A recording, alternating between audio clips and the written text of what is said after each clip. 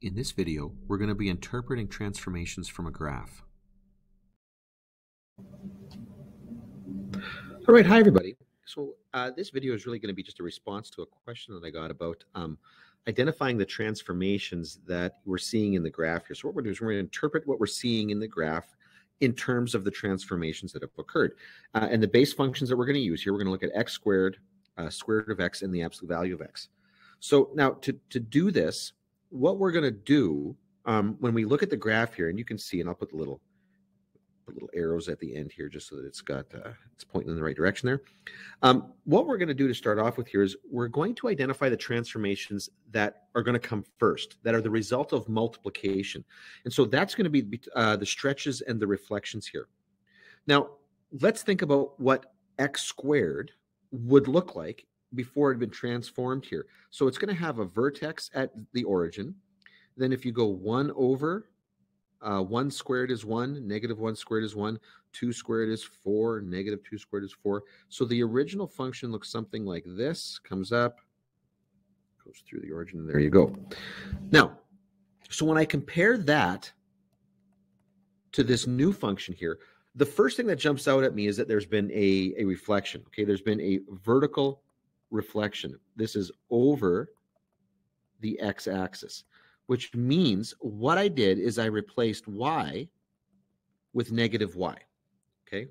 So instead of y equals x squared, I made that negative y equals x squared. And so I can bring that negative over. It becomes negative x squared there. So that's where I'm at thus far here. Now what I'm going to do is I'm going to look for a stretch, okay? And it's often going to be the case that the functions that we're using at this level here, you can either look for a vertical stretch or a horizontal stretch, and you can kind of cover both at once because the stretches can kind of be moved inside or outside the function relatively easily here. So what I want to do in this case, I'm going to look for the stretch here, and this is how I do it. On my original function here, if I start at the vertex, if I go 1 unit over horizontally, I should be able to go 1 unit up to get back onto the graph here. So 1 unit horizontal, 1 unit up here. On the graph that I've got, when I start at the vertex, if I go 1 unit over, I've actually got to go 1, 2, 3 units vertically before I get back on the graph. That implies that there has been a vertical stretch by a factor of 3. Now, I could have interpreted that as a horizontal stretch, but this is much easier, okay? It's much easier to see that than it is to look at, for example, to go 1 unit up, let's say, and see how far over did I go.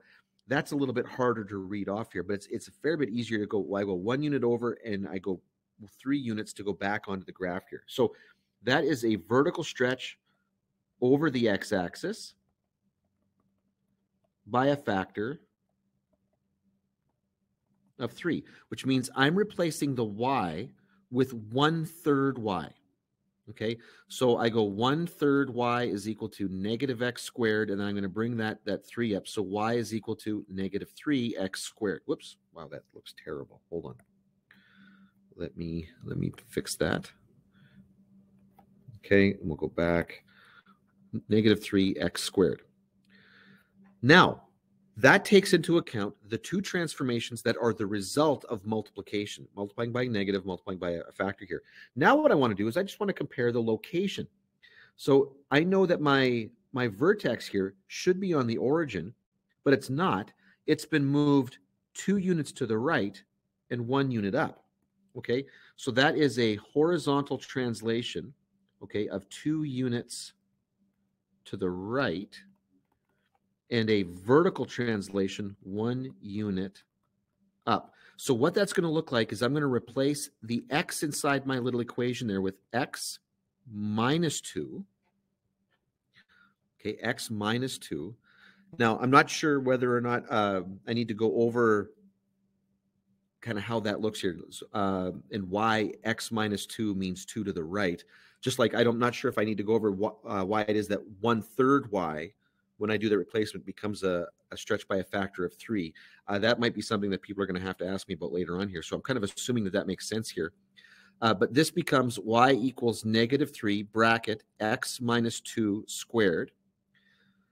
When I do the replacement, I mean that like exactly the way it sounds. I am going to replace the x. So in the previous function, it was x was being squared and then multiplied by -3. So now it's x minus 2 being squared, and I will replace that. Put that in there, and then I multiply by -3.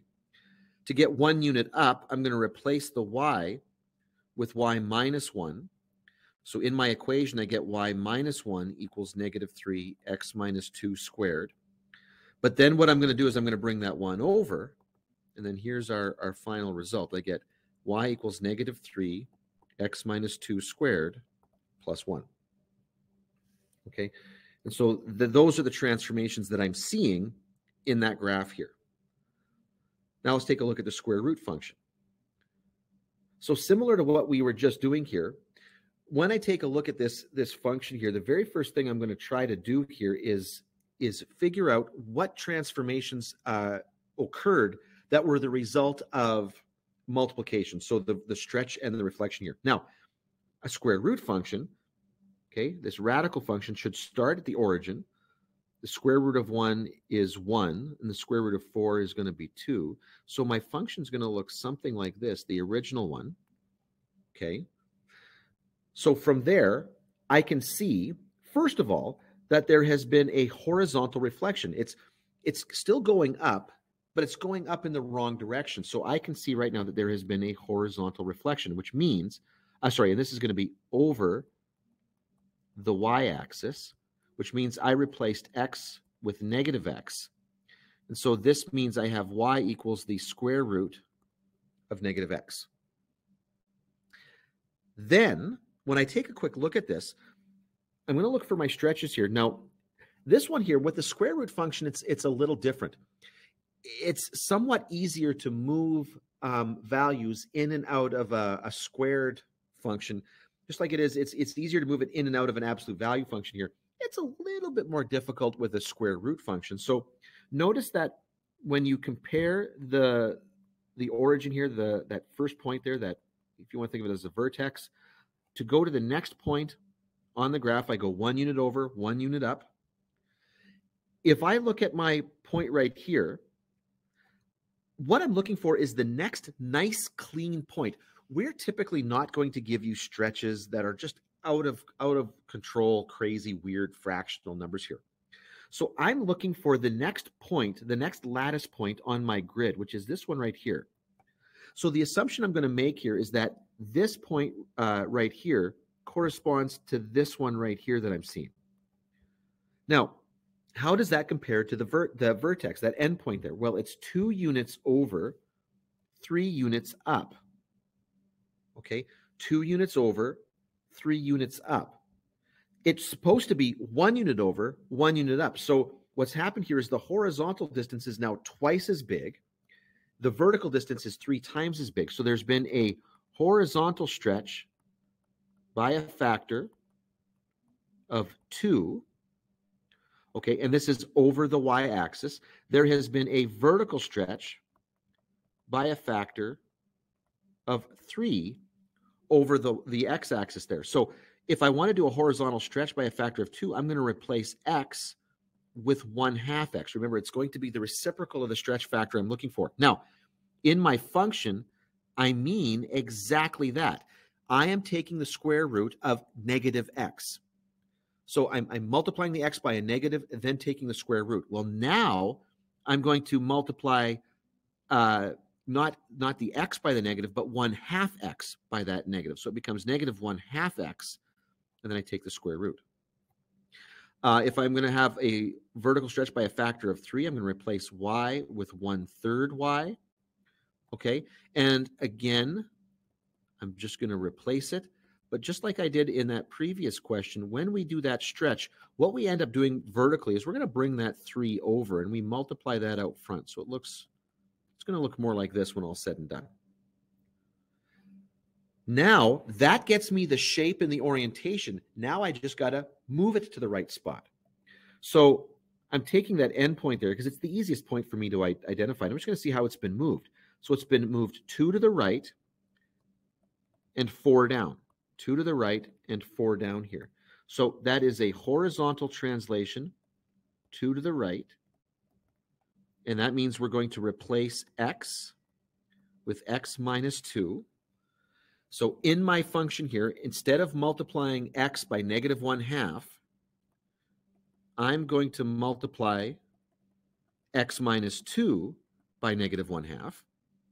And I got to make sure I put parentheses down around that, or else I'm multiplying by the wrong thing. If the negative 1/2 is only in front of the x, I've missed the point there. And then I'm going to do a vertical translation of 4 down, 4 units down, which means I'm going to replace y with y plus 4. And that gets me y plus 4 equals 3, square root of negative 1/2 x minus 2. And then I would bring the 4 over, and so I get as a final result, y is equal to 3, square root of negative 1/2 x minus 2 minus 4. And those are the transformations that I'm seeing in that graph. Now, let's take a quick look at the absolute value function here. And just like before, the very first thing I'm going to do is I'm going to identify the transformations that I'm seeing that are the result of multiplication, the stretches and the reflections here. I know that just an absolute value function all by itself, it's going to start at the origin, and then it's going to have those 2 branches that each have a slope of either 1 or negative 1. It's going to look something like that. So that's what the original one should look like. Now, I can see right now that there has been a vertical reflection. That the original kind of opens up, but my transformed one opens down. So I know there's been a vertical reflection, okay, over the x-axis, which means I replaced y with negative y. So negative y equals the absolute value of x. So I would bring that over. It's the negative absolute value of x.